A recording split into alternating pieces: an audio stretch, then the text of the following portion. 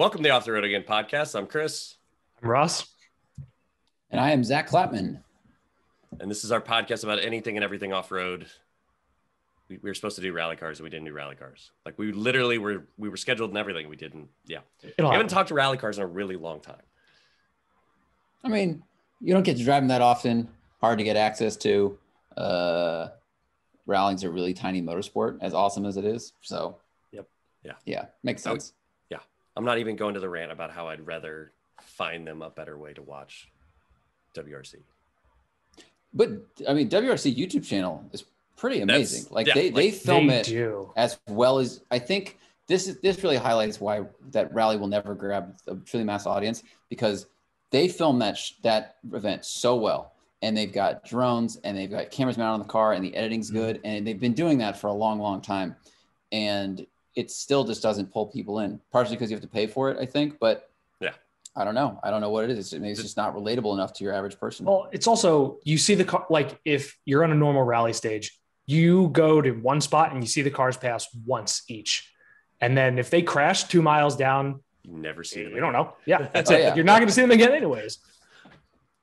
That was my experience at Rally in the 100 Acre Woods. A Volkswagen GTI went by and I was like, that was cool. And then I didn't see him the rest of the rally. Right. Yeah. Watching it in person it's like camping, but louder. I don't know why. That's exactly why you would do that. Like it's cool to like work on a team or something, but to stand in the woods and just like, that's why they're grilling and drinking beer in the middle of the woods. Exactly. Yeah. It's camping, but other people are having all of the fun. The shot of the car off the jump that actually runs into the Phantom, the DJI Phantom, is one of my favorite ones. Because that drone pilot had been doing that quite a bit, and he set up for the shot, and the car launched farther than he expected, and so he was going with them, and it just ran right into it. Oh, I didn't see that. I haven't seen that either. Yeah. That's super cool. I'll dig for that later. So okay, yeah, please send me that. Yeah, as always, we're socially distanced. We did it way before it was ever mandated. I'm in the Midwest, Ross is in the Northeast, and Zach's on the West Coast.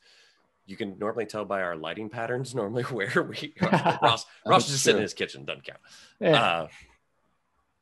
There is news this week. There was news. Well, it's just since we talked. The Hummers are fat. Really, really unbelievably heavy. So I think last time when we did a show, we talked about, there was the video of it on like the test track. Like the terrifying crab walk video. Yeah, the crab walk is literally uncomfortable looking, watching it slide sideways. It's even more terrifying now that you know it's 9,000 pounds moving sideways. 9,046 pounds, which puts it not just heavier than the H1, but heavier than all of the dually crew cab heavy duty pickups. What did you say? Like 3.5 times as heavy as a Miata? It's 2 F-150s or 4 Miatas. This is like the wrong way to calculate that, but you could have bought 5 Miatas. No, it's not. Yeah. Wow. So a 2021 Ford F-450 dually, which is a giant vehicle, weighs 8,600 pounds. Jesus Christ. And this is 500 pounds more. Yeah, but this is the green vehicle, you guys. This is earth-friendly vehicle. This is silly. Have we talked about that every single time we've brought up the Hummer? Like if it was, we jokingly said 10% smaller, 10% lighter, like what they could have done instead. And now we know that it's like 10% of 9,000, 8,000 pounds is still fucking huge. It's crazy. Yeah. And I guess in their defense, like the other giant vehicles in this, I guess the dually's not really in this class, but like trucks have gotten really big. They all weigh a lot. There's a lot of hardware to make them strong. And now you add a battery, which I think probably weighs way more than a full gas tank would. Mm-hmm. Right. I mean, like a 20-gallon gas tank, gas is like 7 pounds a gallon. So if that's full, that's only 140 pounds, which is not very heavy considering the amount of energy it holds. But I think there was a news out this week that the battery pack alone for the F-150 is like a 1,500 pound pack. 1,800. So yeah, there you go. Yeah. The source on that is President Biden, by the way. Like he's the one who was like, it's like 1,800 pounds in the middle. Well, he broke the news. Yeah. Did Ford confirm it, or Ford gave him that information when he was there test driving the Lightning. Broke the embargo. He did everything that none of us were supposed to do. And circle back in terms of comparison for weight. So it's 1,800 pounds for that battery. And Google is telling me that, so let's say diesel's 8 pounds a gallon, and let's call it a 30-gallon tank, plus a Duramax motor itself is about 900 pounds. So it's still like 800 or 900 pounds more just for the battery. Yeah, that's kind of, I mean, lighter than I thought for like a giant diesel engine as well. Yeah, those big Cummins that they use are more, I think. But so the news breaking is that the thing that was the heaviest that we all thought would be the limiting factor with an EV is still the heaviest and still the most limiting factor in an EV. Yeah. Yeah. This just in, batteries weigh something. Yes. Grass green, sky blue. And solid state is a myth for now. Yeah, I don't think it's not ready, right? The last thing I saw was like Toyota, and that was like 6 months ago, and that was even then was in the testing phase. Like nothing is near production for anything. I think no. Still 9, like that's scary. That's the kind of thing, the same way where a Hellcat is 700 horsepower and somebody just walks in and buys it and they have the keys to it. There's people who aren't qualified to drive a 9,000 pound machine that are going to BMW. It has to be the heaviest thing that you can get with a regular driver's license.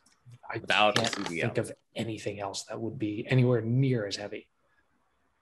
I learned, if this isn't true, the listeners will correct me.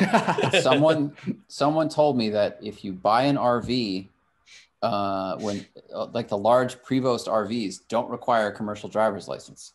What? Because it's a privately owned vehicle, you're not transporting people. So you can buy an RV that's the size of a bus without having to get a bus driver's license. You can go rent an RV from like RV America and drive around the country with just a normal license, which is true. Right. Good so point. Those, like, I bet, but actually, how much does a city this bus thing's, weigh?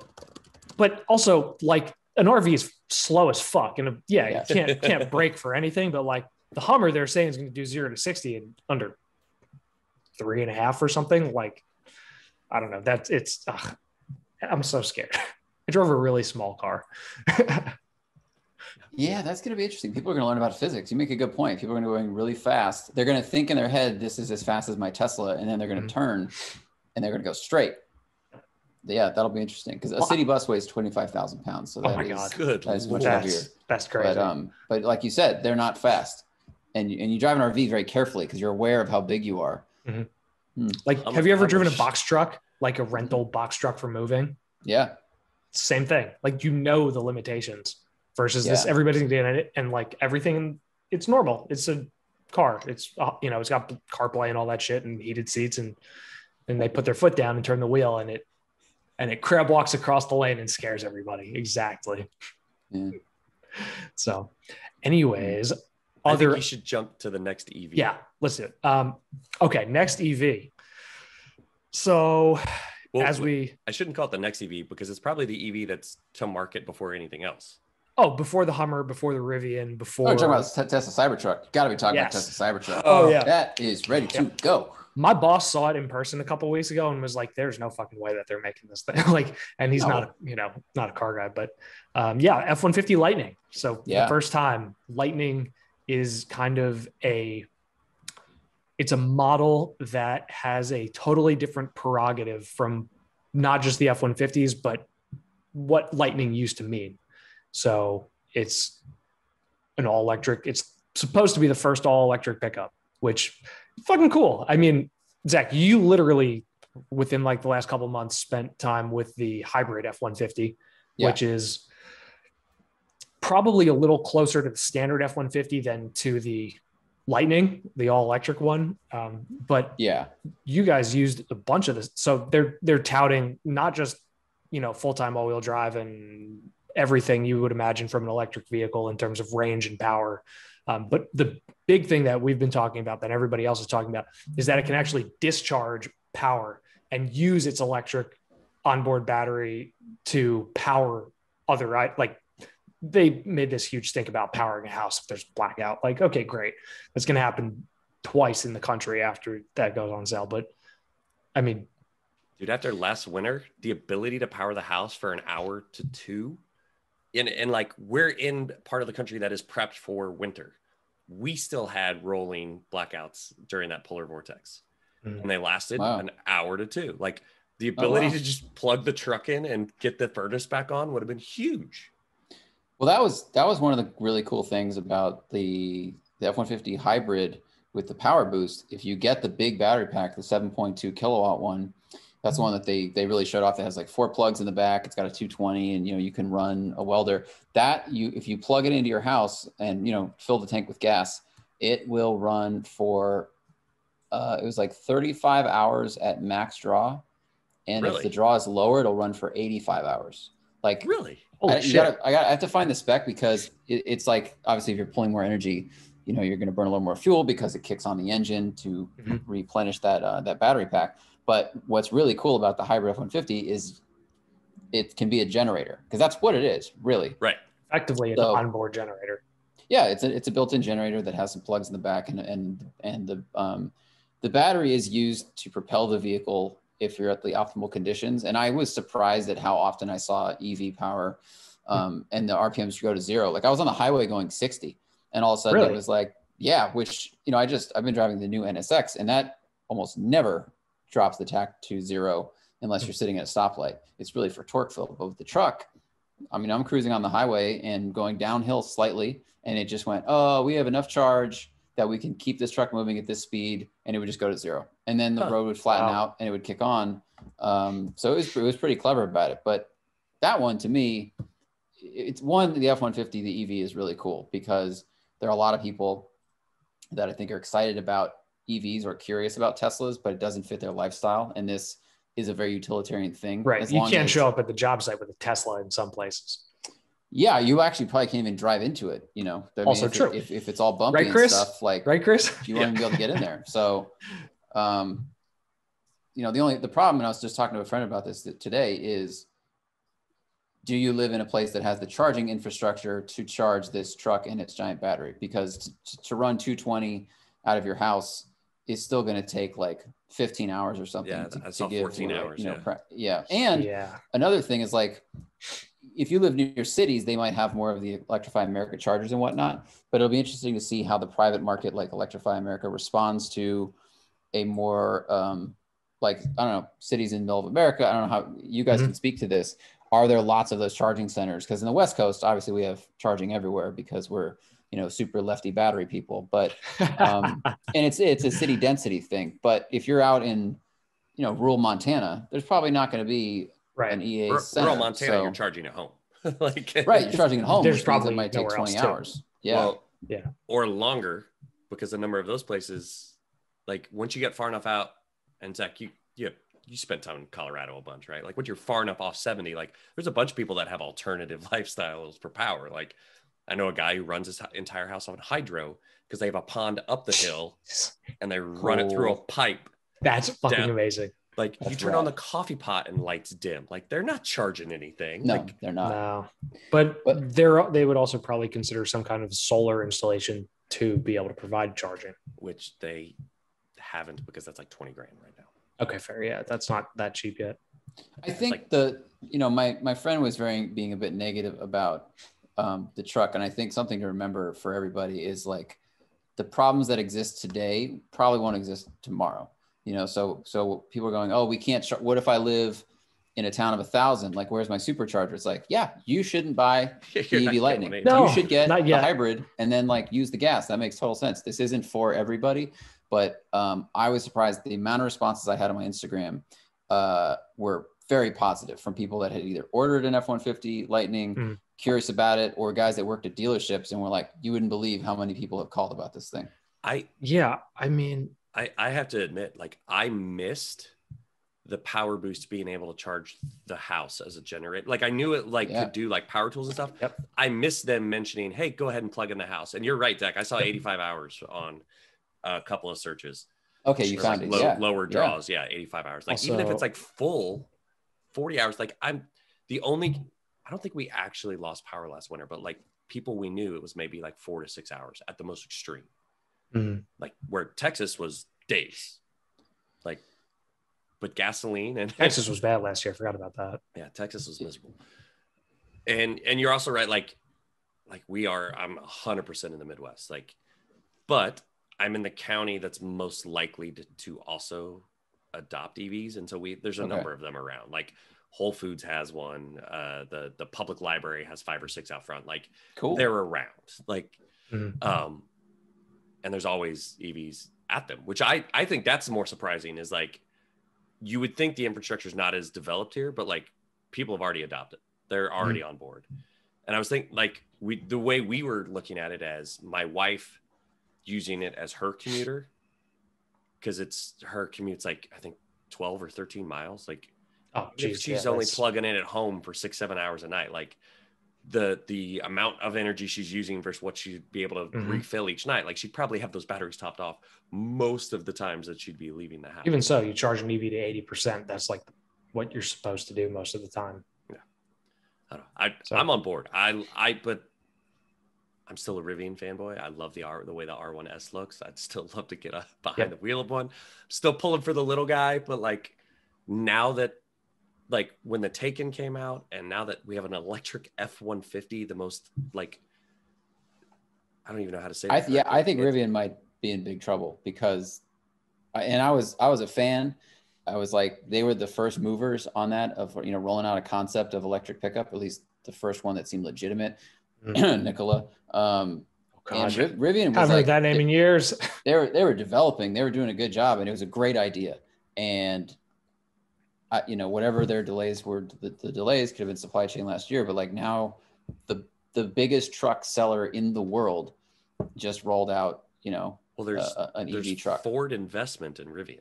There is. I know. I'm very curious to see if, in the same vein of how the Teslas and also of how a Raptor on like the opposite side of things can stand as like, they're like status symbols, Yeah, that's a good point. 1% of people who own Raptors go off road, and Tesla is the equivalent of, it's been the trope for years, but it's the Apple of the car. Like if you have the most current stuff, like I'm really curious to see if the electric F-150 is a status symbol, if people are buying it so that they can, show everybody that they're whatever. I don't even know what the right phrase is for it, but actually, I think you've stumbled on something that you might not have recognized.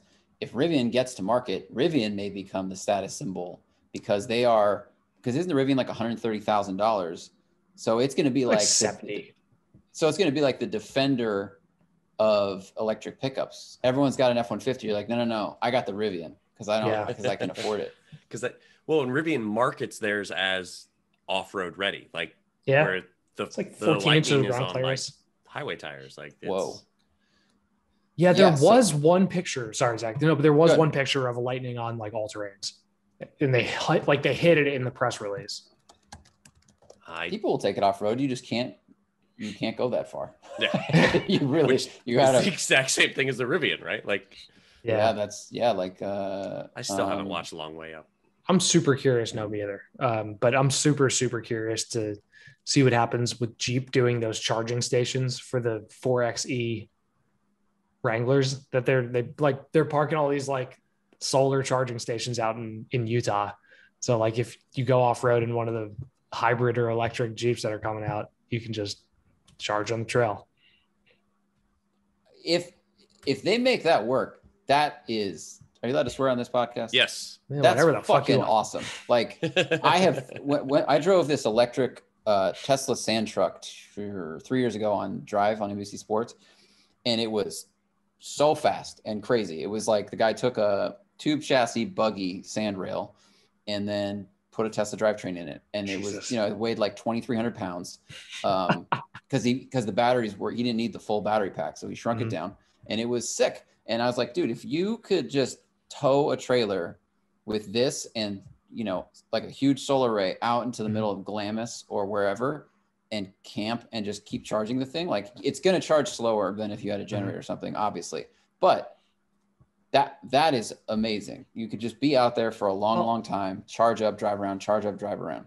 That's what Emmy said they were doing with the ID4 that they raced. They would put it in a trailer, drive like they had like a dually or something, tow in the trailer, and they would charge it in the trailer between stages. But this is for Rebel Rally, right? No, this was for Noro Mexican 1000. Okay, because she did a rally in They had the Rivian. Rivian. But they had to charge it using a diesel generator that was on like a huge truck. Yes. Right. Yeah. Okay. Yeah. Which, so, I mean, when we explain it like that, and that sounds like cheating, right? But like all the gas vehicles have to pull up to the literal semi gas tanker to get their fuel. Like there was nobody I don't think really it's cheating, but I think like, and she's awesome. I've met her. She's great. This is like not trying to, talking down about her or Lynn. Like, I think when what you're saying is our EV was able to do this rally too, the next question for everyone is going to go, oh, cool. How'd you charge it? And it's like, well, we had to have a truck with us with a generator. It's like, okay, well, now you're using fuel to create electricity, so then you could drive without using fuel. Yeah. Now that's a problem that hopefully will be solved, and you could have a solar array or something else like that out there. It was more demonstrating that the truck could do it versus like we've solved the infrastructure of charging in the desert. But it was marketing, not a full-on demonstration of being carbon neutral or anything. Right. Yeah. So maybe actually it's my fault in the public perception of, oh, are you demonstrating this is carbon neutral? It's like, no. We're just showing that the truck could go up the hill. Exactly. Pretty much. I mean, she talked about burnouts in the sand. Yeah, that was right. Yeah. And the pictures were good. Yeah. Smoke in the sand is awesome. So I don't know. I'm just waiting for somebody to take one of these F-150 Lightnings and make it rear wheel drive and replicate some of the pictures, from 20 years ago. You mean like with a short cab and a short bed? Yeah, just chop out half the battery because that's how it works. Yeah. Somebody definitely threw it in front of God, what was the cafe in Fast and Furious? The place with the tuna. Yeah. No crust. I mean, someone will convert an old Lightning to a Tesla drivetrain at some point, and then you'll have that comparison going on. Yes, and, please. I think it's a cool step. I think people that need a truck for their daily life but don't actually go off grid and into the dirt, now they can drive an EV around. Mm-hmm. EVs drive great, man. They're so comfortable. They're so quiet on the road. Like it's a really nice experience in an automobile. Yeah, it's peaceful in something that's inherently not peaceful. Yep. Like there's an explosion happening in front of you most of the time. We take it for granted so much. Zach, we added a 2017 Suburban because I have too many kids. I was behind a Premiere today, actually. Huh? I meant to send you a picture. I finally saw 22-inch wheels as well. It's fucking horrible. Sorry. Used car prices and options are ridiculous right now. But I was like, this is the newest thing we've ever owned when it comes to automobiles. Like, it's really smooth most of the time, but every now and then it'll get to like low RPMs at a light and just kind of, what is happening right now? Like, why is it doing cylinder deactivation going down to 4-cylinder? Because it'll fucking bounce around like crazy if it does that. I haven't like thumbed down the infotainment to figure out if it shows you V8, V4 when it does that. But when I'm sitting at the light, V4. I need to get a badge for the back that says V4. There's a reason that no one makes a V4, and it's probably a balance issue. Yeah, the V4 and sometimes V8. Yeah. So anyway, the only other reveal was the Tundra. We got smoke and mirrors. Yeah, it's nothing. And now it looks like I closed all of the windows that I was going to share. Nice. No, Toyota did the same thing that everybody does, 6 to 8 months before they release a vehicle, when they don't actually have anything pinned down and they show you just like a darkened image of headlights. And you can't see anything, and people take it and brighten it up, and you still can't see anything. But yeah, no, the Tundra is shocker. They're going to make it more aggressive. They're going to give it something that's not just a 5.7 liter V8 for the first time in 12 years. And yeah, lots of LEDs. I don't know, Raptor lights, which is the trend of all trends. Half the people with Tacomas put them on them anyways. So why not just 4Runners too? I will say this does look like it has some like wider fenders, so the clearance lights might actually legally be required. Yeah, but I don't know. Just show us the fucking truck already. But that's everybody how marketing wants to works. be Ford. Yeah. Ford has been crushing the shit for like 2 years with like that. To be honest, the pandemic worked out great for Bronco release. We had nothing to talk about or do, and so they'd give us each week was another like nugget, a morsel of tiny information. Yeah, I think the production line was delayed on Bronco, but they could just They could just roll it out slowly. I mean, that's what they all do. Like, it's a tease and it's a light, then it's the thing, and then here's the thing. And that's how you make people think about it, for longer than just the day it debuts. You got to build that anticipation. Yep. And they collected all that deposit money. So I have never talked to so many journalists that have put down deposits on a vehicle before as Bronco. Right? Bronco, yeah. I wonder if Camille still has his. I believe he does. It's a lot. It's a lot of people I know that are just like, yep, waiting for mine. I have also never talked to in person, and haven't really talked to that many people in person over the last year relative to normal, but never talked to so many people who have mistaken one vehicle for another vehicle and saying, oh, I saw a Bronco. Oh, what did it look like? Sport. What did it look like? Oh, it was like small and the roof was black. Oh, you saw Bronco Sport. Mm-hmm. Like, what do you mean sport? But Ford did good. Yeah, the pandemic was kind to Ford. Yeah, it worked out really well for them. So, I will say, like, the production delays that they're dealing with now, though, everyone is dealing with, but I feel like Bronco delays are more notable. Because it's the most anticipated truck, I think, possibly ever. Yeah. Like, really possibly ever. I'm trying to think of anything. When the Raptor, was rolling out, everyone's like, whoa, what is this? With this, it's a known quantity. We know we like the old one. So now we have to judge the new one. And then when they start rolling out designs and it looks like a new version of the first version, that's what everybody wants. Everybody wants classic cars with modern function because it's a design we know and we like already and it's already baked in.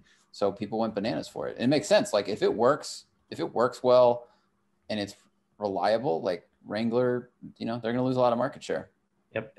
And Bronco drives have already happened, right? Like, the press has already had goes. I think so. I think very few people have even been in the presence of one. Like Motor Trend and a couple guys from somewhere else, but and those were like super pre-production. And I think they were all like they were the response to Easter Jeep Safari. It was like the Bronco timed it, like, yeah. And they were also out there in Utah. Yeah, like, I sound like a Ford fanboy, and I don't own any Ford products or stock, but like, their marketing team has figured out the cycle of stuff. They're like, oh, Jeep does something every March. Hey, guess what? We're going to do this March, like, or April, but yeah. I don't know. I don't want to talk about Bronco anymore because like, it's still like, it's actually smoke and mirrors until it is in production. But the 2.7 is the only engine you can get with the stick. And you can get it with the factory 35s, which means that people are going to put 37s on it within the first 4 days. Right. And 37s and a 2.7 is like, where are we going? Like, how high strung are we trying to make this? I know it can do it, but like, can it do it with 150,000 miles? I don't know. Yeah, I mean, that's the question for all things today. Direct injection plus turbos. Like, we don't know if it. I don't think that many of the engines of today will be the 4-liter Jeep engine of tomorrow. Like, they're way more complicated. There's just more systems involved. I hope I'm wrong. Like, I want everybody's car to last forever because I don't like it when things break and people have to spend money. But, there's just a lot more going on with engines today.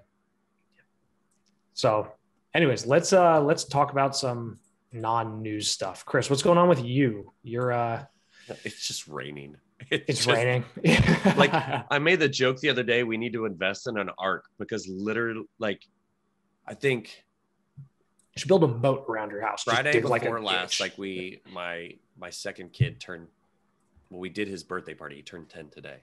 And then that night, like, we got home and it started raining, and that was the next day, like, the first baseball games got canceled, and then like Sunday it rained, and Monday it rained, and like, literally up until today, it rained today, but we played baseball today for the first time in 2 weeks. Like, it was just kind of weird how the cycle, like, we are so ready to get outside, like, we're all tired of being in the house. Well, if you guys stopped sinning so much, it would stop raining. This is really your fault. Exactly. Yeah, we're not going to stop that anytime soon. Yeah, I'm just ready for stop raining. Things are becoming firmer for the Montana trip this summer. I bought crossbars for the Suburban yesterday. I ordered them from the internet. Chevy's like $350 or $400. What? Like, even the Yakima brand? don't know, internet brand. Oh, I thought you. I got them for like $100. There was a set for like $57, and I was like, no. Like rooftop bar, or what are we talking about? Just crossbars on for the side rails. It's got the side rails, and then you just and we did discuss on the show before, me going like, I don't know if they slide or they get. No, there's literally 4 spots up there with plugs in it that I can set the 2 bars in these 4 spots, and then it looks like I've got 8 Allen style screws that go in and hold them in those 4 spots. And then the Yakima skybox will sit on top of it. And then we literally have as much cargo as possible and one of the biggest vehicles on the road. Then you just get the hitch carrier and fill it with stuff too. No. And you can live off grid for like 6 months at that point. I do kind of wish like I need to start like maybe we need a solar panel. We don't with need a solar panel. Roof box? Okay. No. You can put actually I think Yakima or Thule, I can't remember which, sells a cargo box that has solar built into the top, like into the lid, which is crazy. Yakima. It's Yakima? Yeah.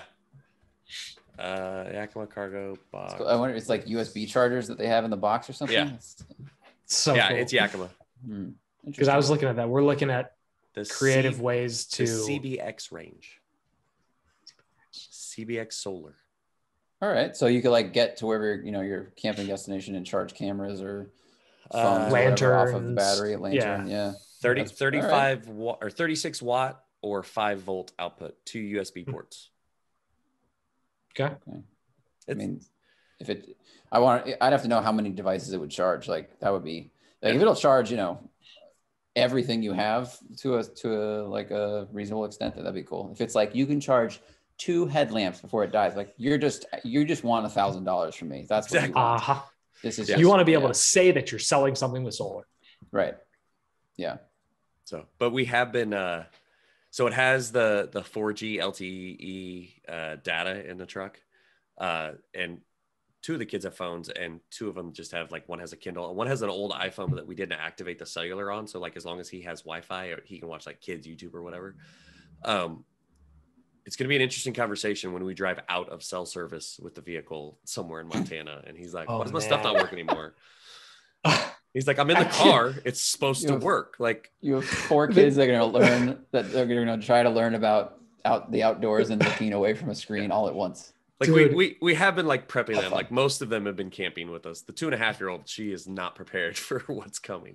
So I've also been like, it's got the two DVD screens in it. So I've been like, in Walmart, I'm like, what's on the 375 bin? Like, oh, Trolls World Tour, $5. Bam. Like, because it's 4 days of driving, 2 days out there, 2 days back. Like, I need something.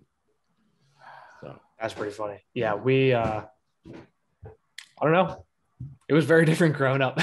Yeah, exactly. Like we did, I'm sure I've said this on the show before. We did a trip from Kansas City to Winter Park. Yeah, because we stayed at Snow Mountain Ranch and YMCA of the Rockies, up to Yellowstone, back across Yellowstone, Jackson Hole, in some variation of order. I don't remember how that went. And then back across the Rushmore and then across all of South Dakota and back down to Kansas City. And I think it was like a 10-day trip. And I think I took like 6 books.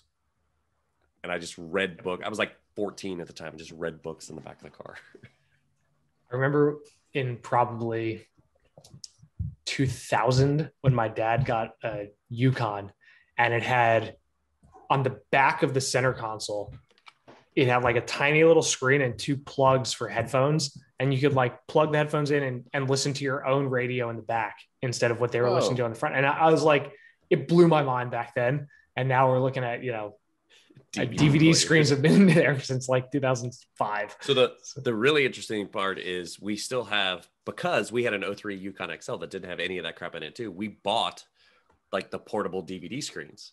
So I still have 2 of those that just run through like a 12-volt outlet. So I could strap 2 of those plus the other 2. So we could have 3 different movies going if we want to. You're going to go camping and come back and your kids will be like, where did we go? Like, what did we? Exactly. That was a weird movie theater. Yeah, exactly. When I was a kid, we looked outside the window. Right. And that's what we watched. No. Thinking about those Google glasses. We had Game Boy and stuff like that. But everything when I was a kid was just dependent on batteries. It was like how many my parents were like, oh, you burned a set of AA's. Like, we're not buying you 16 batteries for this drive. Shit like, out of luck. Yeah. Like read a book, look out the window, listen to music, something like that. Yeah. CD players and books. That's all we had. Yeah, pretty much. Yeah. Anyway, that's my update. That's prepping. Okay. But not like awkward prepping, like not doomsday, just like trying to get ready for 4 kids to travel across the country. Probably not dissimilar. They're less MREs. Oh, fair enough. All right. So yeah, I don't have much. Have you made a decision? No, I'm currently still trying to figure out the quad. So I thought that I had just broken the steering stem. I know the axle's destroyed and I have another axle on the way. But I thought that I had just broken the steering stem itself. And there's like little like gear set splines that interact with each other, and it's sheared. It's like Valtteri Bottas's wheel nut. Let's not talk about that. I don't want to talk. What are you talking about? It was so much fun to watch. Oh no, it was not. As somebody who roots for him because the Mercedes underdog, no, it wasn't fun to watch that. Do you have a lot of fun to watch shirt on right now? No, I have a. Oh, okay, I couldn't tell if that was the little ATV park shirt on. Okay. No, the race today was boring as fuck, but Monaco's the best. You talking about Lando took P3? I'm good. Yeah, and he's also third in the championship. Cool. Constructors is also awesome. McLaren. So yeah, I love Lando. He's the best. And him and Carlos Sainz on the podium together today was amazing. They were having so much fun. And it's like, meanwhile, Ricardo's down in 12th and he's just getting shit on. Dude, he got lapped by Lando. He got lapped by Lando. Yeah. Your teammates in the same car. What is happening? Not good. It's not Sorry, good. Zach, if this is spoilers. No, I mean, I'm not going to watch the race. Like, it's good to hear. And I don't follow it that close, but that's awesome. Bottas had a wheel nut get stuck. And so he came in for his pit top. The right front wouldn't come off at all. And you could see the gun just firing and like metal shards just like exploding out of the gun as it just stripped everything. And eventually the guy just stood up and he was like, I can't do anything. And somebody's like, get a hammer. I was like, there's no hammer that's getting that off. Yeah. Like, Crofty was like, somebody needs to get a sledge. I'm like, what? You can't just ruin everything on the geometry up front. Yeah. And he had a chance to win too, which I mean, it sucks for him. I know you said it was boring. It's always entertaining to me when Lewis is stuck in like 6th or 7th and can't pass anybody, and then hit the griping on the radio. There were almost no passes in that race. Like almost 0 passes whatsoever. Yeah, I mean that's a Monaco problem. A little bit of an F1 problem, but Monaco. It's an F1 problem. It's too narrow. There's no. The cars are too big for that track. Right. So that's like a Monaco problem. When there's no passing on any of the tracks, which they've had that problem in the past, it seems like a little better. They're trying to fix that. Yeah. It's cool to watch. Like, I don't know. I'm always a season behind because I just watch it all on Drive to Survive. Lando seems like the happiest dude, and he's like 21. He just comes out of nowhere and starts doing really well, and it's cool to watch. Carlos Sainz, like, he had a rough season last year, but he's really good. Yeah. Everyone's like really good. Lewis is just the best. I mean, people in the top 6 are really good, and then there's people that are in the back 6. But like at least this week it looked. If you haven't seen anything, qualifying is going to be. I'm really interested to see how qualifying gets presenting in Drive to Survive. That I didn't see that coming. I'll say that. It was like Zach will see. Dude, if you tell me now, I will forget. Okay. I will. My memory might be bad. Leclerc was on pole, and there was like 18 seconds left in the session with Bottas and Verstappen on flying laps, crashes. Mm-hmm. And so they thought that there wasn't any damage to the car. Wait, so who crashed? Leclerc crashed. Even though he's P1, he had the pole already. Which he was doing it defensively so that Max or anybody else couldn't take the pole from him. They red flagged it because he was just in the middle of the track left, so nobody could restart. And people were on their fastest laps and had to abandon ship halfway through their laps. And Ferrari basically said, okay, the damage isn't that severe. We're just going to keep him on the pole. We're going to let it go. And then he went out for a practice lap pre-race this morning and was like, yeah, the car literally won't shift. Like they apparently had just completely disregarded looking at the gearbox. Instead of taking switch the gearbox, 3 grid penalty, he would have started in 4th? It's 5. So he would have been in 6th. But even still, so didn't start the race. Yep. At all. So he qualified P1 and he qualified P1 and didn't start the finished race. didn't last. They don't move the field up. So Which literally was pole amazing, position was actually. empty to start the race. So yeah, it was, by the way, was this is now a Formula One podcast. Sorry. Yeah, I was gonna say, which F1 should we safari first? Yeah, But to be honest, Stroll was doing a great job of it. He was on the hard tire and he kept ramping the sausage curve today. Oh my god, like, he was jumping. There's all 4 off a couple of times. These cars are very durable. Like if they don't hit things the wrong way, like they get 2 wheels off a lot and come back down. You just assume it's going to shatter, but just and you get to see suspension travel, which you didn't expect. Like it's really weird. Although the carbon arm that Sainz hit on that barrier when he came around and caused the crash, you just saw it go.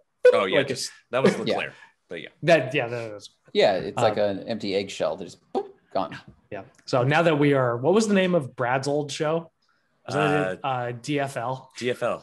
I think it was the DFL. Now we're the DFL show. We're standing in for the DFL show. Anyways, circling back. So I thought that I just broke the steering stem, and it turns out that steering stem goes into the power steering unit and is actually part of the gear set of the power steering unit. So I have to replace what I thought I had to replace, which is much more. No, not the pump. There's no actual pump. There's it's literally just an electronic motor with like a gear, and it's all one piece. So yeah, trying to sort out that. What is this on your ATV? Yeah, a 2013 Polaris Scrambler 850, which it's fun. And I'm finding out very, very quickly that Polaris is not as durable as makes that I've had experience with. And I say that lovingly because it's an amazing quad. And the reality is somebody I know, I was talking to him and I was like, it's like, I can't believe I broke something, blah, blah, blah. And he's like, dude, you go in the woods, you beat the shit out of it. And then what? It's not like you don't drive it casually ever. You're always on it. There's no in between. So what, you broke this? How? Yeah. And that's not even, that's not even bad. I've seen worse. No. Yeah, man. I mean, it's a thing here. It's being used hard. That's what it's meant for. But everything has a breaking point. Pun, and things are gonna snap. Lots of breaking. And it does fit. I didn't know those had power steering until now. I thought it was just they've been putting power steering on quads since Yamaha did it in 2007. They put power steering on the big Grizzly at the time, which I think was a 660. And I rode one and it freaked me out. And I was one of those people that was like, nope, never. I'm good. I don't ever want that. And then I had back surgery. It was like anything that takes the strain off of my spine is a good thing.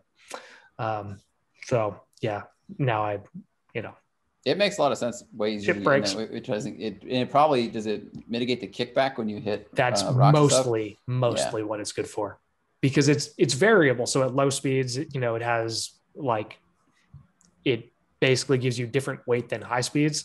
But the best thing it's for is you bounce off a rock and it doesn't slam the handlebar into your thigh or hip. That's what the EPS systems in a lot of trucks and SUVs do as well. Put it in rock crawl mode and it won't spin the wheel and break your thumbs. I mean, you should still keep your thumbs out, but yes.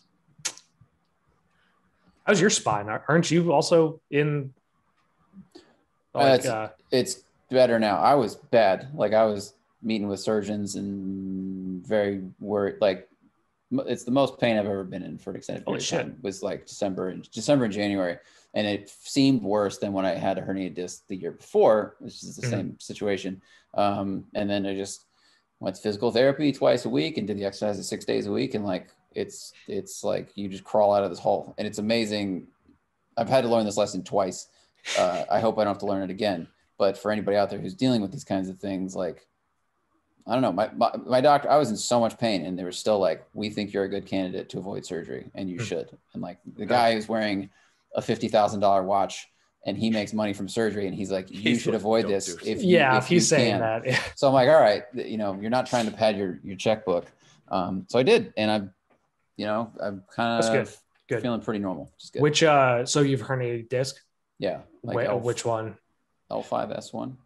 That's the one that I had scraped out of me. Yeah. So yeah, no, if you can avoid it, I mean, shit, well, it's PT PT because you still have to do the physical therapy, right? Like you still I have to do. all the Yeah, stuff. I still do. I mean, at this point, it's mostly just stretching and core. Right. Like That's I'm what at, mine is. like, I think I'm 4 years out now. And you just have to keep it up, right? The doctor says you're supposed to do it every day for the rest of your life. Right. Which, sure, okay, yeah, everybody has like unlimited time, but it's like if it gets bad, like if pain starts returning, I know I need to start ramping it up. Yeah. So I'm hearing I need to start stretch, dude. It is. Yeah. I crashed a motorcycle in 2005 and I broke 21 bones.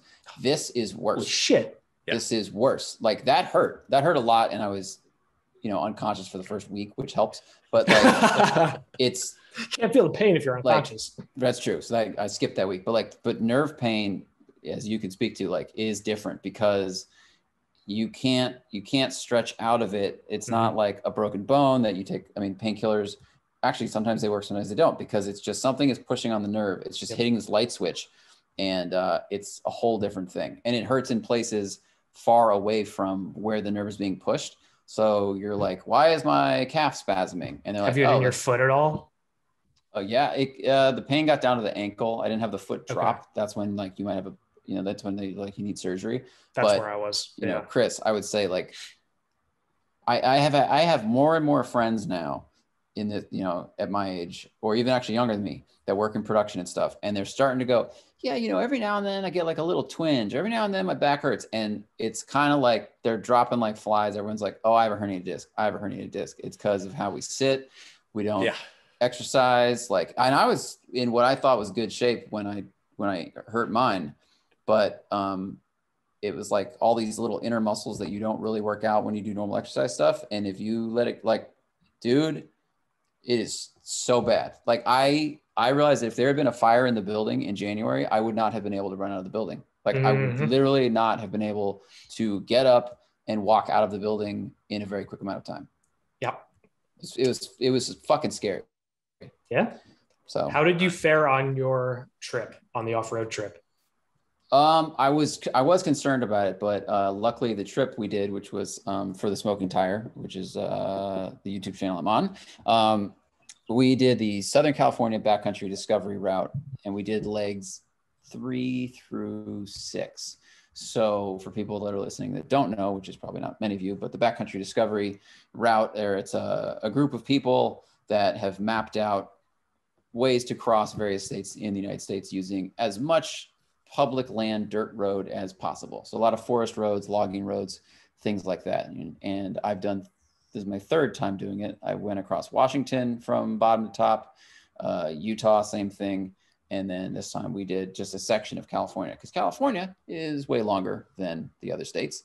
And yeah, there we go. So we started in Sahara Oasis, which is a very overpriced Chevron station on Route 66. They were charging $5.70 a gallon for gas, and this was about a month ago. Jesus. Yeah, and gas is very expensive nationwide. It's up a lot.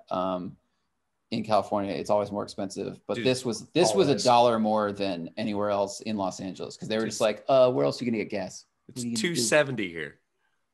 But what $2.70? What was it 2 years ago there? Today. Like, it's $1.50. It's crawling up. And so we started at Sahara Oasis, and we drove up to, I think, 7, which is Lone Pine. So we exited at Lone Pine and drove home. Lone Pine is just a really small town, kind of between LA and Reno. Sounds on the east side of the Sierras. And it's a cool place. There's all these little towns basically on your way from LA to Mammoth and then further to Reno. And Lone Pine is one of them. Lone Pine is famous because the Alabama Hills is there, which is that amazing rock formation area that's like miles and miles and miles long, and all the rocks are very round, and there's free camping everywhere. It's really cool. And then it butts up against the Sierras that are covered in snow, which is gorgeous. So so I was concerned about my back, but comfy truck.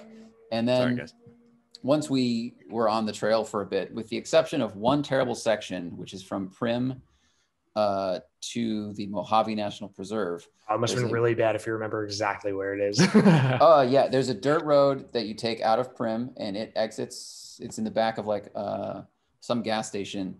You just drive out this gate and then you're on this road. It's called Powerline Road, and it runs along parallel with power lines all the way to like the next highway.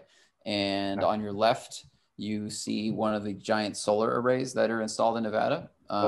Very cool. And the bad thing about this, that was the bumpiest thing we did. And it was extremely bumpy. It was like washboard road, but you know, usually washboard feels like it's like 2-3 inches tall. This was more like 5 to 6 and also covered in rocks. So, you know, it's shaking everything, but more than just that kind of that vibration that washboard gives you. This was like porpoising all the vehicles constantly. And it was annoying. It wasn't fun. And the scenery there, you look to your left, you're looking at the solar array that you also see from Highway 15. So you're not getting to see anything new. You're like, wait, we saw that on the way to Vegas. Like, so that wasn't really worth it. And then you connect to a tarmac road, which you could get to. So interesting. Yeah. The Washington routes and the Utah routes were like stunning from stem to stern. You see lots of stuff. This was more familiar to someone who lives in SoCal and has filmed in the desert a lot. That was the downside of it. But the upside, spine was fine and the truck was great. And I love camping and being outside. So it was still a great thing to do. And this is where you had the F-150, right? Correct. Yeah. So we did this. Let's see, there were 3 vehicles on the trip. So Matt Farah, he had a Sprinter camper van built by a company called Off Highway Vans and rented to him from a company called Warner Sprinter in Utah. They actually gave it to us for free, but you can rent them if you want to. I had the F-150, and then our buddy Tim has a lifted 5th gen 4Runner. That sounds right. I think that's right. Okay. And his truck rode great. That was like the best. That was the best vehicle for what we were doing by far. And it felt brand new. It has 115,000 miles on it. That's 4th gen. He's got 4th gen. He had it painted sand. It used to be black. Oh, is that like the actual like Toyota factory like sandstorm color? It's the Toyota factory color from like the next generation. Yeah, from like the current trucks. Yeah. So he had it painted in that after I think someone like dinged his door and he was like, whoops, insurance money. And nice. Had it painted.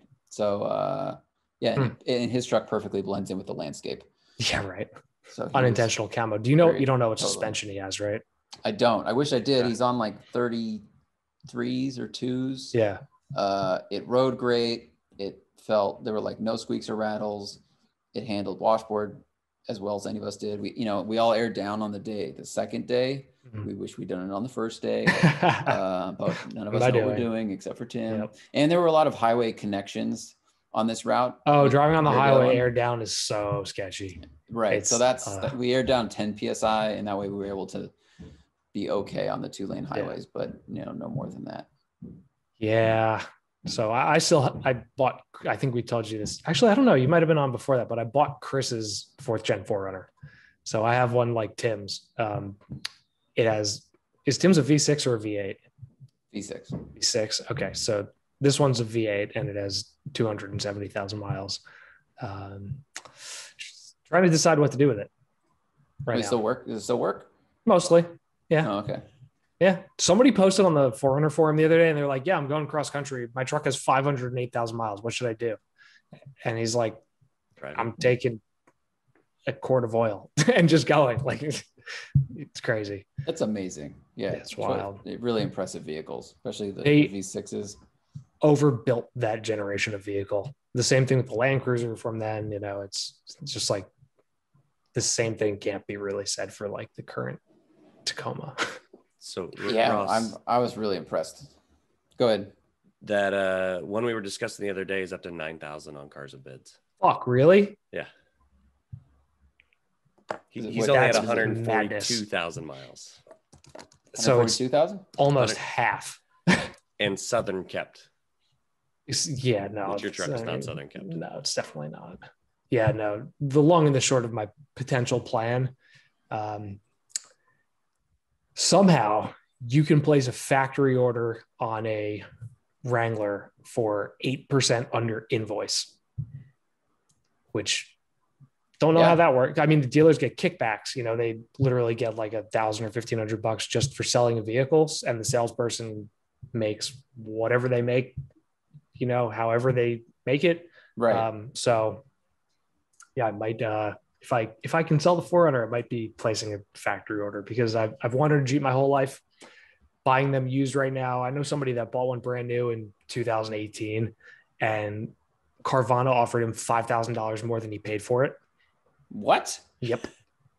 Is that because their inventory is down so much? Inventory is down. Used is nuts. Used is just like, it's totally like off the rails. And Jeeps hold values in a stupid way. So I could literally place an order for this Jeep, take delivery, and sell it the next day at a profit. So I don't know. I've been thinking about it.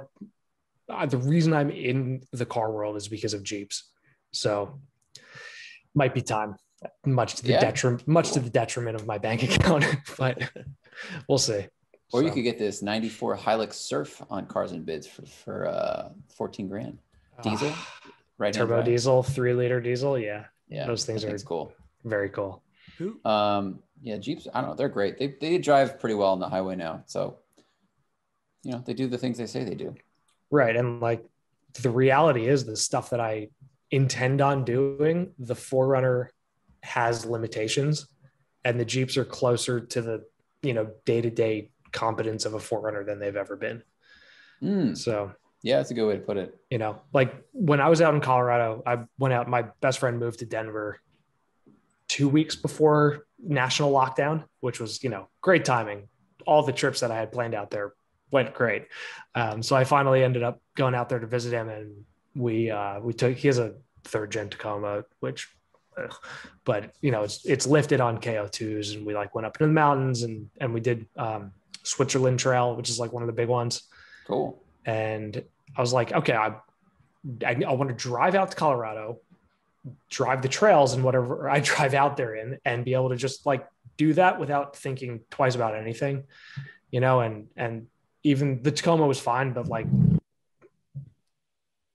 what was that? I don't know. Someone closing a window upstairs. It sounded like a bear suddenly.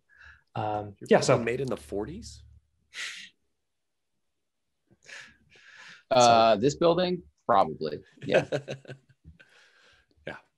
We did one of those for work the other day, but it was built in like 1925. And then first step was like, all of the windows have to be replaced.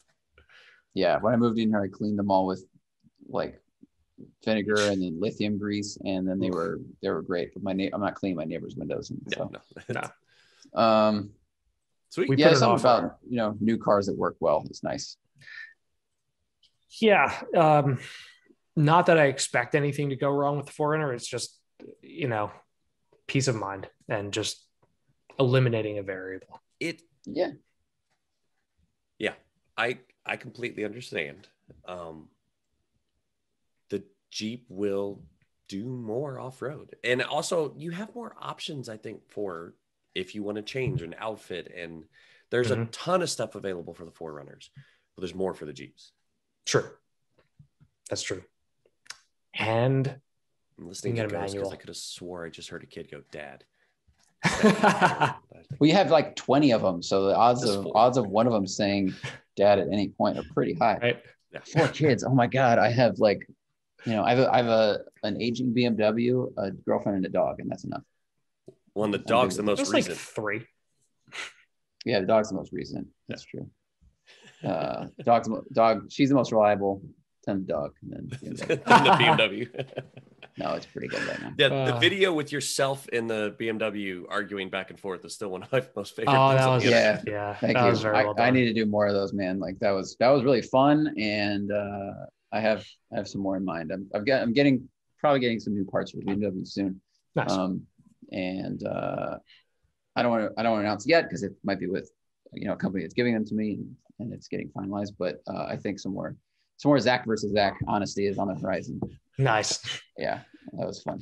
Just love the whole idea of the bit. Like it just was fun. Yeah, for people who don't know, I think it's on my Instagram. It's at the top of my Twitter, Zack Klapman, and I had a very honest conversation with myself about my car. I don't know. It's like I was coming down from a review. I was like, I think I should. This is an idea. Like, let's just be really honest about. Like, I need to document this. Oh yeah, exactly. What was that Paul Rudd show where he's basically like having a conversation with himself for most of the show? Oh, it's a Netflix. I've heard of that. It was a Netflix show. It was very good, and obviously it was so good I can't remember the name of it. But... New to Me or Dead to Me or something. No, not Dead to Me. He cloned himself, right? Something like that. Hold on. Something similar. Because the internet has the answer. I should have living with yourself. Yeah, I should have watched that show more because the lady who plays his wife on that show is an Irish comedian who I think is absolutely hilarious, named Aisling B. But I just saw the first episode and didn't watch after that. But she's hilarious. Okay. Go find her and other stuff. Yeah, you have 4 kids. Like you don't need to make excuses to me why you didn't watch. Yeah, I actually admitted to Ross the other day that like I've been watching the Star Wars Clone Wars stuff on Disney Plus. There's like 8 seasons of it, and it's from like 2006. Like it just never hit my radar. But like one of the kids is watching, I was like, you know what, this is kind of good. This is pretty good. Yeah. He's like, why are the graphics so bad? And you're like, because this is 2006 before you were born and graphics really existed. Yeah. It's like the beginning of CGI. Yeah, it was the graphics are sketch every now and then. Every now and then I'm like, that's not, but it's lightsaber sound, so it makes up for it. Fair. Yeah. So sweet. So Zach's been driving some shit. Zach, you've driven a lot of stuff. You've driven a lot of stuff, man. Can we start with the Alpha? Because it seems like the most amazing of all. That was fun. Yeah, absolutely. I mean, we should probably stick with trucky off-roady things, other than the F1 cars, of course. Yes. Yeah. So the Alpha. So Road and Track asked me if I wanted to drive this 1986 Alfa Romeo GTV, and they were like, "Look, it's a safaried out Alpha. We know that you've done a bunch of these backcountry discovery things." Because what I guess for those who don't know, what I did the first 2 times I did the backcountry discovery routes, we did them for video, and the premise was we're going to buy a Craigslist car and see if it can make it. And we call it All Cars Go to Heaven. It's a video series on Vimeo. And the first one we did, we bought an old Jeep and then eventually a Corolla, and the Corolla did really, really well. And then the Jeep did not not many people are gonna watch it. The Jeep was either modified or repaired by someone who I think was blind, had $0 and didn't give a shit about safety in any way, because the rear shock was welded to the body using thin aluminum tubing, like aluminum conduit that you put wires in.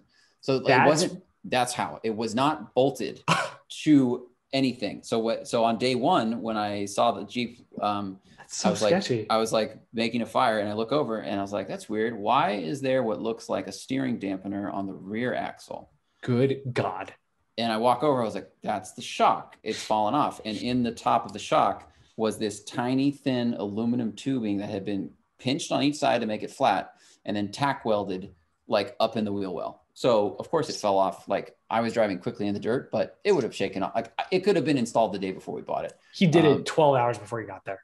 The guy had, I mean, I don't know. I don't want to speak ill of him. I don't really know his situation. He sold us a shitty car. We asked him if it would go the distance. We said it would. We're going. And he said, of course. Because he was trying to sell a shitty car. He was trying to sell a shitty Jeep. And I was the one who suggested we get a Jeep, because I'm like, look, these things are bulletproof. Engine will last forever. You put sand in it, they run. For the record, the engine never broke. But 4-liter or straight 6. Yeah. It was an XJ, right? Like a Cherokee? Yeah, XJ Cherokee with a lift kit. And let's see, that shock fell off on day 1. And then on day 3, I think on day 2, we figured out that one of the front shocks was blown. The exhaust cracked. And then on day 3, we were coming down a mountain that had it was 40 minutes of washboard. And we get down onto tarmac in this town of like 500 people, turn right onto the tarmac, and the tires just making terrible sounds. There we go. That's the Jeep. Flew. I was so excited when we picked it up. I was so excited because Matt drove a brand new Jeep, and he's like, I'm doing this in a new car. Right, and I was like, you're not going to have any fun, which I was right about, by the way. He's got a shit-eating grin if I ever saw one in that picture. He does, because this is the first day when I was trying to hook up the auxiliary fan because it was running hot. And he's like, we've been driving an hour and Zach has the hood up. And he's like, my Jeep, he had a brand new like High Sierra, whatever, Grand Cherokee. And he's like, I have Wi-Fi and cooled seats and everything's fine. So on day 3, we're driving down this washboard road. We get to the bottom, tires making a ton of noise. And it's just howling, like something is wrong. And we pull over in a gas station and look, and there's just oil dripping out of the axle. And what had happened was the vibration was so bad that the 3 bolts that hold the hub assembly to the axle had shaken out.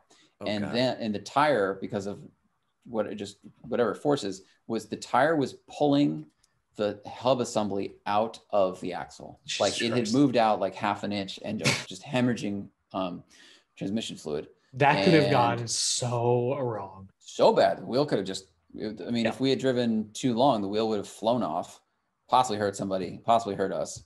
We realized how lucky we were that it didn't come off in the woods, because we would have just gone tumbling down a hill. So we bring, and none of us have the mechanical knowledge. Yeah. Oh my God, you're really good at this. Yeah. Holy shit. I mean, is the inside of the tire completely bald? Is that just like? Yes, it is. So when we bought the tire had a cut around the entire circumference for some reason. Don't know how that happened. I think the tire went bald. A lot of that was just on the drive from like 2 miles away before we got to this gas station. But we'd also been driving for 3 days. The truck had whatever alignment. I mean, it didn't hold straight. It shook. Like, it was terrible. It was terrible. And so shady. None of us are mechanically inclined enough to know how to fix those things like out in the bush with the tools that we brought. So this is happening, and there's one mechanic in town, and we drive over to his house garage, which that's what it is. And we show him what's up, and we're like, can you fix this? Here's what we're doing. We're filming this thing. And he goes, I leave on vacation tomorrow, and I'm not even fixing my customers' cars. So I don't have time to fix yours. Like, he could not have given a shit. And he was a genius, because what we ended up having to do is we sold him the Jeep for like $400. Oh. And his wife gave us 2 large bags of homegrown vegetables because she felt so bad. We had to give him, we fit as much as we could in and on top of the new Jeep. And we ended up having to leave like tow strap, tools, things in that Jeep that we literally just couldn't fit, and we had to keep moving. And it was like, Jesus. We had spent so much money at the beginning of this trip to get all this gear that, like, I was like, well, what if we need to fix this and this and this? And it just turns out, like, I'm sure someone listening is going, if you put it on a rack, we could have hammered the thing back in or whatever, but we just didn't know how to do that. So for a day, I rode in the back seat of this Jeep, and I was just like pouting because I was so bummed that now I'm a passenger on this trip. The Jeep I chose broke. And then I started looking for other cars, and on the backcountry discovery routes, sometimes you go through a town of 100, sometimes you go through a town of 5,000. Like, we're just, and then for a while you're around 0 people. So we're sitting on top of a mountain at this gorgeous campsite, and I'm just going through Craigslist, calling everything that costs under $1,000. And this guy sells us his 87 Toyota Corolla 2-door for $300. And it's got, nice. Yeah, man, this thing was the best. It's like carbureted. It's got a smashed in front left headlight that still turns on, stick shift. And I mean, right now this picture is showing the exhaust is strapped to the roof. That is the exhaust, right? Yeah. At some point we're going up this hill and we just hear these really loud sounds, and we're like, what the fuck? Like, what's going on? And we get out, and Tom Morningstar, our director, looks under it, and the exhaust had broken and folded backwards on itself. So we had to undo like a hose clamp, because they use that instead of an exhaust gasket, a hose clamp with a Leatherman, and then we strap that to the roof. So we drive. It does fine. Like, it's weak on power. When we get to high altitude, we had to start it and help push it up hills. We put Tom in because he's the lightest person in the group, and then we would run and push behind it to get it like going to get up the hill. But the thing was a champion, I mean, on large logging roads, it was like a rally car. We had a rally race at an empty campground. Yes, and we drove it all the way. That was a great segment. That was a good segment, right? Woke up in the morning. There are 0 other people at this campground. and it's all gravel roads. And we're like, all right, everyone gets one lap for time. Matt almost hit a log and me. Tom set the record because he actually was like a rally co-driver for a bit. I think I was second. And we drove it all the way to Canada. I know we've deviated from what I've driven that's new, but this is hilarious. That's okay. So we drive this thing to Canada, and this is like the little engine that could. It's amazing. This little Econobox Champion that is just beaten on, and it's just done so much. Total juxtaposition of the Jeep too, which exactly is like what you think is supposed to be perfectly equipped. Right. You think the Jeep would drive across the world, but if you buy a bad one, it's not. And that's what we had done. And then this was a bone stock 87 Corolla on snow tires that the guy had owned for like 20 years. And he's like, I drive it every day, which is a good sign. If his daily driver, he's like, I drive it every day. Here's where I've driven it. What you guys are doing is a little beyond what I'd expect, but I don't think it'll break. He's like, I don't think it'll break down. You might get it stuck. That's on you. So we get to the Canadian border, and the windshield wipers won't turn off. We can't turn the car off because we don't think it'll start anymore. The exhaust is strapped to the roof, and obviously it's just like covered in dirt. And Matt explains what we're doing. He's in the car in front of us. And then Tom and I get up to the booth, and we're in the car, and the guy just looks around. He like looks in the car. He goes, so can you turn the car off? And we're like, we don't think it'll start again. He goes, okay. And he just looks, he's like, all right, well, he told me you guys are making a video. This is your finish line. It's like, so I'm going to let you into the country for 20 minutes. You have to promise not to drive on the highway. You have to promise not to head to the nearest town, which is 40 miles away. Like, I need to see you back here in 20 minutes. He did not hold our passports because then we wouldn't be able to get back in on the US side. Right. But we were like, we swear, like this, we're filming this thing. We're going to turn around. We're not planning to stay here over the night, which was all true. And that's what we did. But it was just, I mean, you pull up in a car with the exhaust ratchet strapped to the roof. Oh, sorry. There's also a ratchet strap across the hood because at one point we're driving on a dirt road at like 60 miles an hour and the hood came unlatched and flew up and hit the windshield. And so like we look so suspect, but yeah, they let us in. And so that was the first video for All Cars Go to Heaven, which is what the series is called. And after that, we are big enthusiasts of like the safari thing, of taking cars to do things that they shouldn't do. So that's why, to go back to Alfa, they were like, do you want to do this? And I was like, absolutely. Because what I learned on that trip is that the dynamics a car has in terms of how it steers, brakes, moves when you drive quickly, when you lift it, most of that is still there. I mean, yeah, like your roll center gets higher, things happen a bit more slowly, your center of gravity is higher, but it's still like 70% of the way there, and you still have the quick steering rack, and it feels right to drive and slide in a car like that, like a rally car, versus in a Wrangler or a 4Runner. And I know that you can drive those hard, like that's how people do pre-running and Baja and stuff, but because they're already so tall, I think to drive in that way, one, it feels a little unsettling. Two, if you catch a tire, you could tip. They feel big and heavy. And that's why they widen the stance so much on trophy trucks and things like that. But with this, if you raise one of these vehicles like 2 inches, and then you put some slightly bigger tires on it, it's really amazing how true they feel to how they used to drive. Things just happen like a little bit slower. Yeah, dull it down by 10%. Exactly. So the Alfa, this thing was very built in some ways. It's built by, designed by a coach builder called Oil Stain Lab in Los Angeles. Great name. And and they had built one Safari Alfa before that got very famous on Hoonigan when they jumped it, cleared the landing. And that's those guys? That's those guys. They shattered their oil pan like a dropped egg. Which was one of the more surprising and crazy things I'd seen on that channel, which says a lot. I felt so, as soon as that hits, you feel bad because it's like the engine's done. And so with this, they work with a bunch of different fabricators. They had Scarborough Performance design their front suspension. And that guy is like, he just built his own tube chassis, single seat F1 throwback, which looks amazing. Oh, like it's this person, that guy. That guy. I knew it sounded familiar. He's a genius. Oh yeah, he's a madman. So this thing was pretty well done. I went into it worried. Like, you hear old Alfa Romeo, so already see, this is their first one. Those are ATV tires. Those are Maxxis Bighorn ATV tires. Are they really? Yep. This is the only episode of Hoonigan's anything that I actually felt sorry for somebody in an episode, because it was so pretty looking, and they ramped it, and you were like, guys.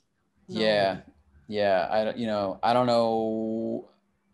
I mean, that's when you need to take something out of the book from like people that actually build pre-run stuff. Like, how do you prevent the oil pan from hitting? I need to know, because my Alfa just shattered itself. Right.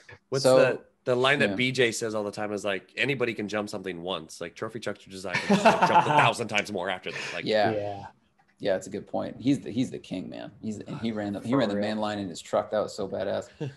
Actually, sorry, Kibitek did it first, and then BJ like jumped off of the loading dock with his truck. Yeah. So this thing had it was a 2-inch suspension lift with some custom components in the front and like beefy stuff in the back. And then the rest of the height comes from the tires and the wheels, which were a couple inches taller, just like, I can't remember which tires it was. They did a roll bar in it. They did a custom hatch, which was very cool, because the roof on those cars, I think, looks kind of weird in stock form. It's kind of bulbousy. So this rack, they built this like 3D scanned rack that holds 2 tires, like kind of like the outboard side, inside from the C-pillar, but those are the outermost things in the rack. And then inside of those are 2 metal gas cans. And then there's a roof rack that held some of those track boards things. Yep. And it has like a little wing on it that just looks cool, some auxiliary lights. And the whole thing was built to help promote this clothing company. It's an outdoor company. Mm-hmm. So when they give me this car, I'm like, I'm about to drive an old Alfa Romeo, already flag on the play, because like what is less reliable than an old Alfa Romeo? Not much. And then I'm gonna drive it into the desert to go get these photos far away from, like, the nearest Alfa Romeo shop to where I went was like hundreds of miles away. And I brought some warm clothes. I brought some extra food. I had a photographer. He had a car, but I was like, I am mentally preparing to sleep out here, and I'll still be okay with it because I'm just prepared and it'll be funny. Mm. But the thing actually, it ran like a top. It's weak. It's way too underpowered for those tires. I mean, even in stock, it's slow. Stock gears and everything. They didn't do anything. Stock gears. They didn't change anything in the transmission. It's a V6. It makes, I think, 175 horsepower, which is like, back then, that'd be pretty quick. I mean, that's like VR6 power. But when you add a bunch of weight to it, this thing was carrying.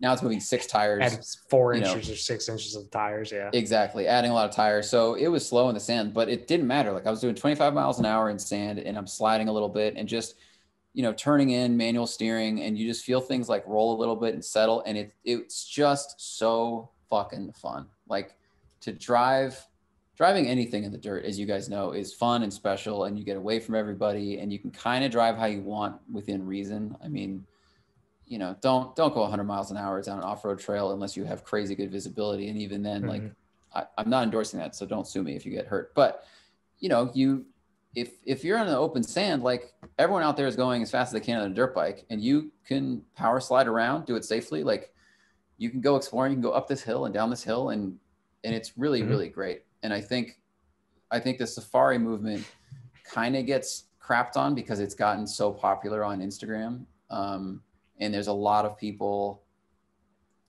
that, build rigs that don't take them places, but that is really, you're really missing out if you do that. Like, if you have a truck, if you have a Jeep, if you have a car that you don't care that much about, or honestly, if you go and buy $1,000 or a $500 car and just put snow tires on it, like we did in the Corolla, and you can take it on easy Jeep trails, be really smart about where your oil pan goes, and you can go much farther than you think. Like, this car or the Corolla could have done everything we did on the backcountry discovery route in SoCal, because that was an easier trail than the other 2 states. I don't know how it gets in the northern part of California. It may get rockier, but the whole southern part is just like river wash, packed down sand. Like, it was basically like a forest road. It's pretty easy, honestly.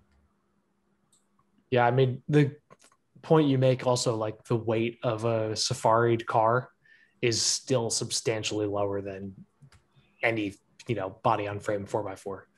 Yeah. That definitely plays into it too. Like, surprise, weight's important, Yeah. Like what is, it really is. What is your Tacoma weigh? Forerunners Or Forerunner? probably 4,800 pounds, maybe. Well, okay. Yeah. So this car, I think when it was stock was like under 3,000. The wheels, tires, things like it might get to. Oh, I meant the Alfa. Wait, what? The truck was only 4,600 apparently. Oh yeah, no, I meant the Alfa. Yeah, no, I mean. So you add, if you got 1,000 pounds, it's still 1,000 pounds less than your truck, and that's.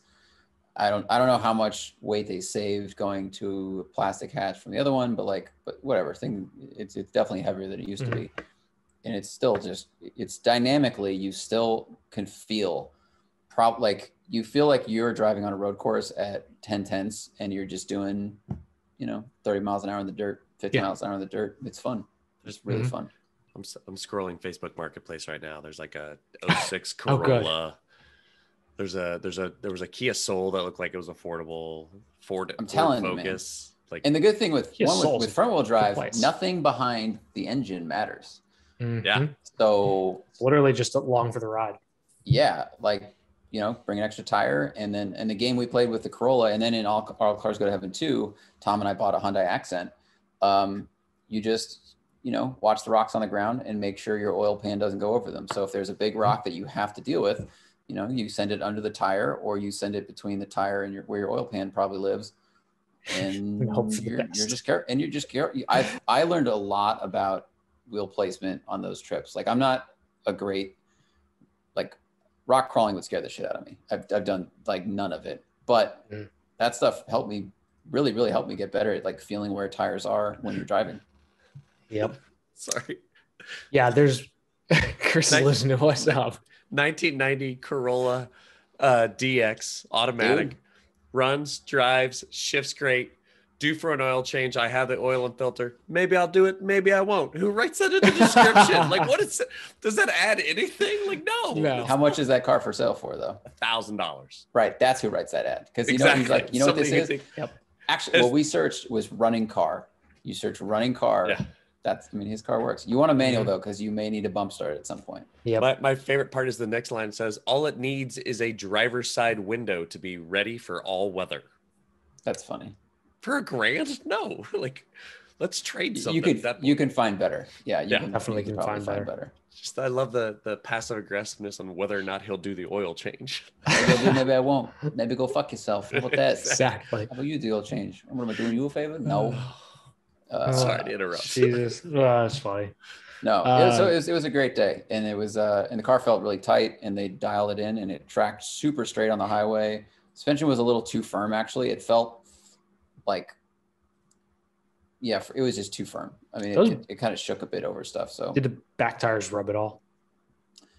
Surprisingly, no. There was no tire rub. Really? Except if there was really hard compression and it was cranked all the way over, I was really impressed and shocked that there was no rub. Wow. But it had, going back to the steering dampening thing, I was going 5 miles an hour at some point, slowing down, and one of the wheels just found some soft sand and decided to turn left, and I watched the Momo Prototipo metal spoke wheel just spin twice really quick. Oh boy! It just went whoop, whoop, whoop. And I had thumbs out the whole time, but that's why you do that, because that would have been 100%. Really, really painful.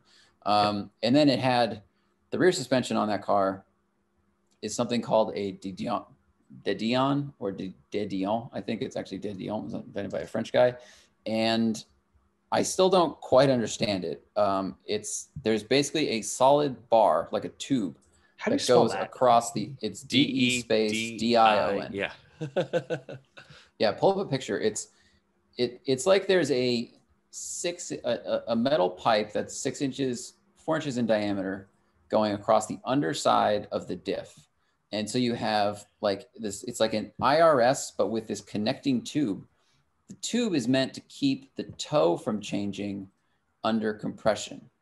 It's really odd. Yeah. So yeah, it's one of the strangest things I've ever seen. Yeah. If you go to I mean, that almost makes it look like IRS. Yeah. So the yellow tube, that's like underneath the car in this thing. So in this drawing, the yellow is on top, but in the Alpha, it's like underneath. So it basically took what would have been, I don't know, 6 inches of ground clearance, and behind the rear diff, it made it like 4 or 3.5. Oh God! It's like, why did they keep this? I mean, I guess I don't know how much time they had to build it. It's, marketing car. They're letting people drive it a lot, but that's something I would definitely, if I told them, I was like, add 100 more horsepower and change out the rear suspension to anything that doesn't have a diaper hanging from it. And it would rock and roll. Yeah. So this is like almost like a bicycle, but so this bar that goes across is meant to, it like allows you to use half shafts between the diff and each wheel, but connects the two wheels so that they maintain tow together. I don't know. It's really weird. It's like a halfway between like an axle and a sway bar. Yeah. That's a good description. I also stumbled in just like the first 3 Google images that came up was a old Hooniverse article from 2016 about it. Checks out. I wouldn't pull that one up because that's far enough back. We probably don't have images on that one. There's an image. Okay. Singular. I don't know. Alfa Romeo GT V6. Holy, what the app? Yeah, that looks like it was great in the idea where they were putting the room where they were putting ideas together. And God, that is some sketchy looking shit. I'd never driven one before at all. I think the front end looks really good. I think it looks like a little bit better looking E30, just the 2 round lights next to each other. The hood kind of pinches down. It's got this power bulge. So they had to fit this V6 in it. And then they put a power bulge on it because they couldn't fit it with the stock metal hood that they already had.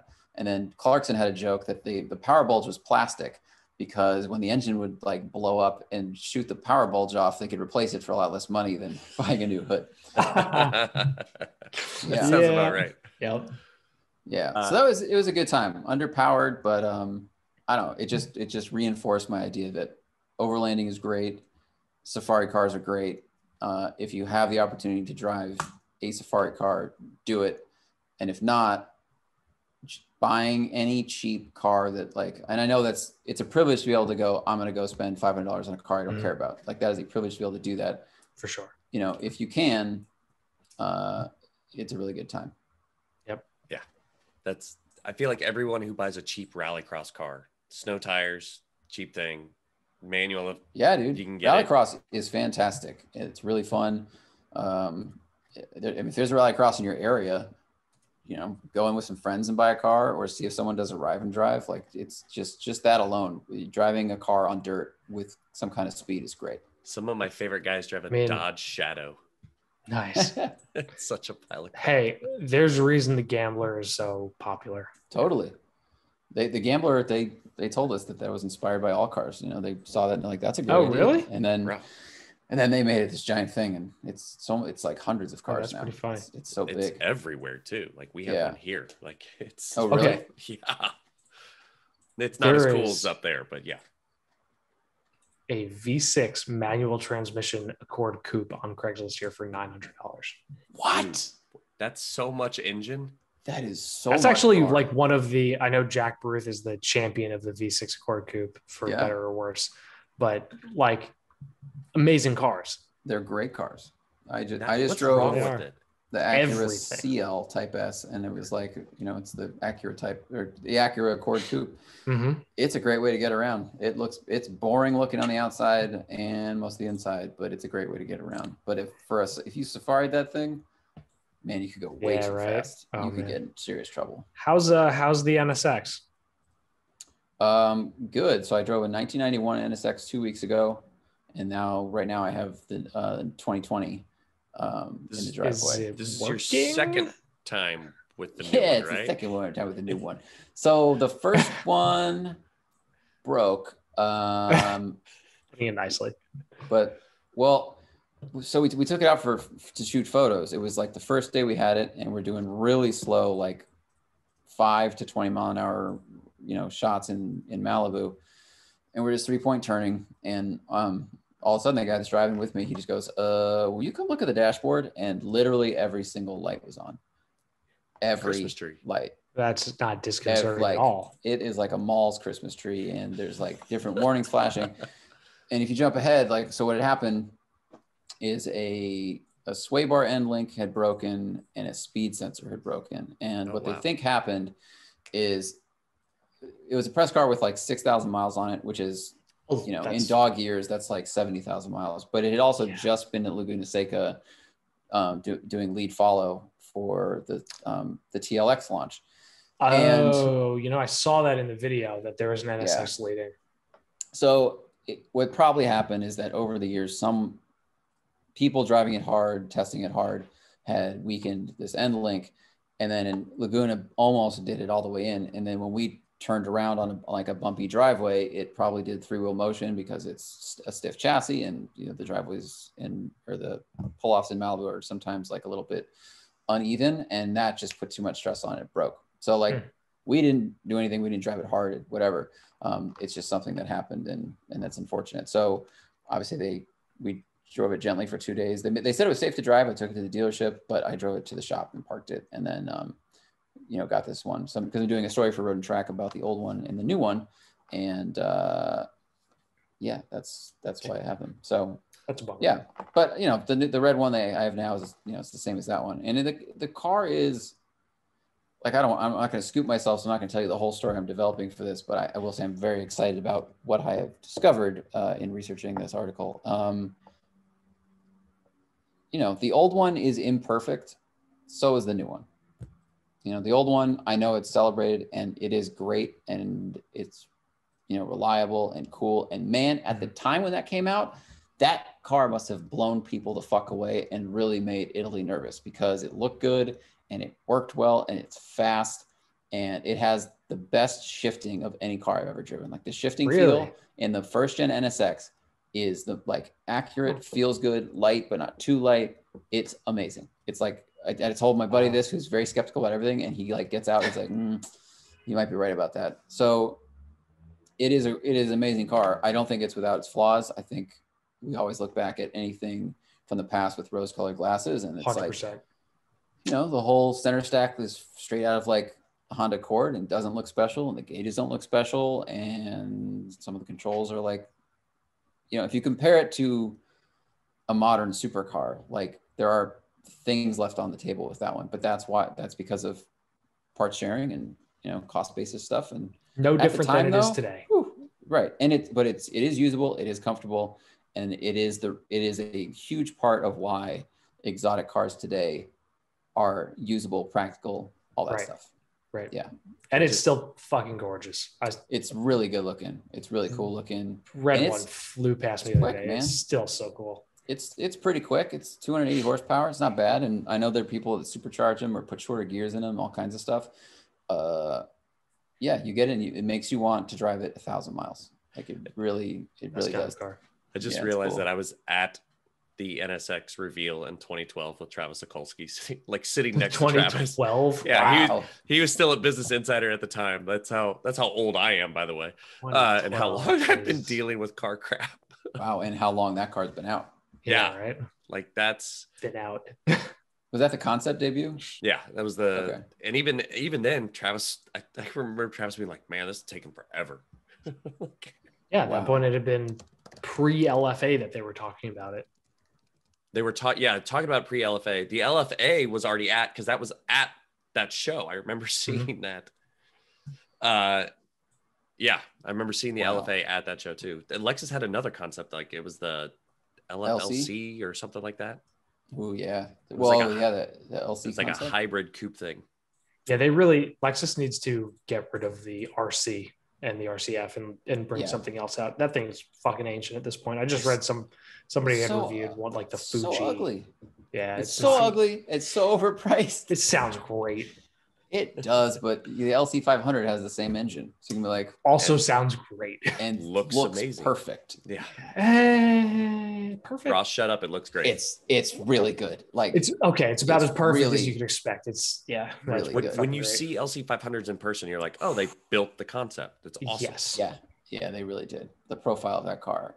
That car will be sought after from now until 50 years from now, because it's just good looking. It's on my list for like when I get old and gray hair, I need to go find an LC 500. Yeah. Like I don't need to go find a Porsche. Like they're great cruisers. They're soft. They're not sports cars, and that's fine. Like that's an SL 500 that will work forever. Mm-hmm. Yes. Yeah, and I bet it'll be cheaper than the SLs. Yeah. Probably for a while. It depends how many they sell. Yeah, that's true. They're not selling any of them. Sweet. We should probably wrap up because it's getting late, even on the West Coast. You can still rate and review the show on iTunes. We're all over the place tonight, so see what the ratings do. You can like and subscribe on YouTube. We've been picking up subscribers slowly on YouTube. You can follow Zack. Nice. Social media. He's at fake Zack Klapman on Instagram, but he's at Zack Klapman on Twitter. Yeah, thank you. And then obviously the Smoking Tire channel and the Smoking Tire podcast channel. Yep. Yeah, we do new videos Monday, Wednesday, and new podcast episodes Tuesday, Thursday. Sweet. You can read what we write on the Hooniverse, the real Hooniverse. And Ross is going someplace else with his writing finally. Have new outlets. Yeah, UTV driver and ATV rider. Nice. Awesome. Yep. So ATVs are fun. Still am writing things at Hooniverse and The Drive. Oh, cool. Very good. I do also have an everyday driver article this week. Sorry, backing up a little. And that's actually, now that I'm saying that, I was like, I'm pretty sure one of the things I wrote is going on Car Bibles. So I don't even know. Oh, really? Car Bibles is great. Car Bibles is kicking ass. It is. I think I did a rooftop, how to install a rooftop tent thing for him. So, which was fun to write considering I don't own a rooftop tent. That's really funny. And yet you're an authority on it. Yep. So like, to be honest, it's a much more straightforward process than I think a lot of people think it is. Well, I've told you the story about the New York Auto Show like 3 years ago when they had the Heritage Edition. Camille goes, what kind of rack is this? And the fucking whole rack falls off of the truck. And he's like looking around for somebody like a Toyota rep. He's like, you should bolt this? Yeah, that needs to go back up there and not just be sitting on top of it. Was it like one of people those touch things that attached to the drip rails on a car that didn't have drip rails? No, it was a Heritage Edition Land Cruiser. It was the stupid, crazy loud basket thing. Anyway, follow Ross at No Not Like the One from Friends on Instagram. I'm at Overlanding Dad on Twitter and Instagram. That's it. That's our show. That's good. Yep. Nice. Thanks for having me, guys. It's fun. It's always fun. Thanks for joining us again.